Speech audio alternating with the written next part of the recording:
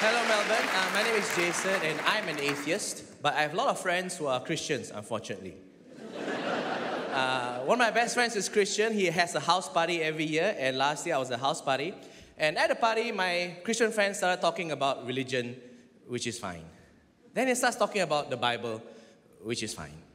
Then he starts saying stuff like, you know, according to the Bible, the earth is 5,000 years old. And immediately I'm like,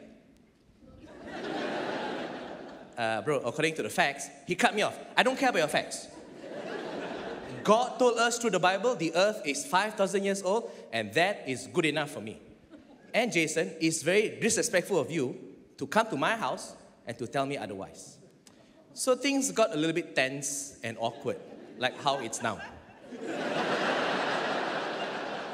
So, for the sake of our friendship, I just let it go, right? Friendship more important than being right. So I just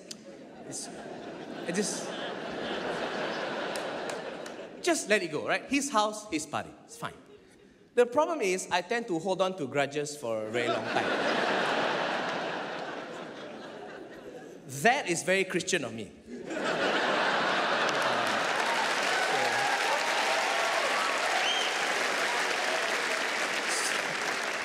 So I wanted to get my revenge, okay?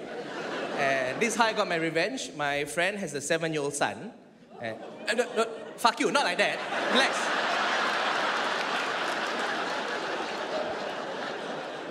I'm not that Christian, so just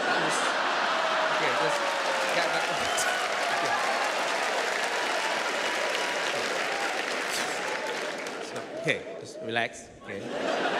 This is how I got my revenge, okay? So every year I buy the son a Christmas present, right? And so for last year's Christmas present, I bought the son a very big children's book about dinosaurs.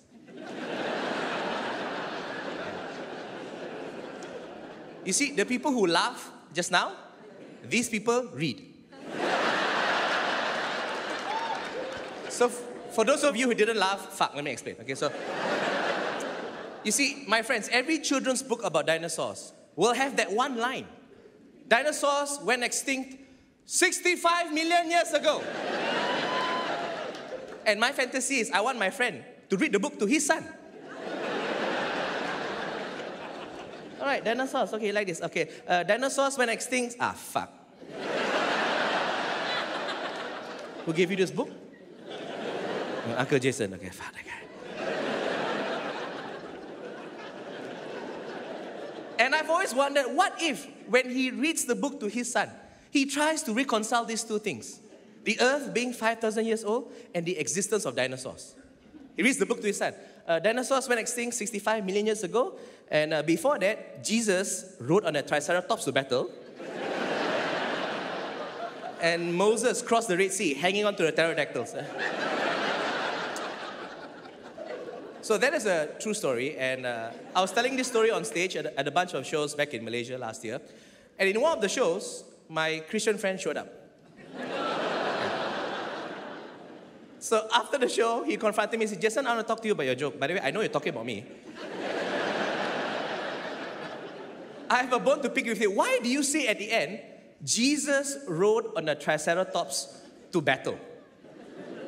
I said, because it's funny to me, right? And he goes, yeah, but in the Bible, Jesus was never involved in any battles. And he goes, yeah, Jason, those are the facts. And I'm like, I don't care about your facts.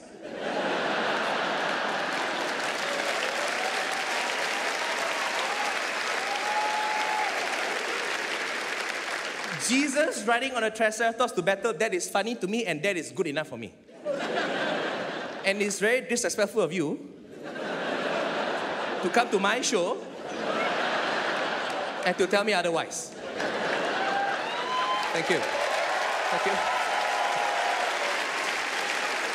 Melbourne, you guys are always great. Thank you. I'll see you at the show. Thank you. Good night. Thank you.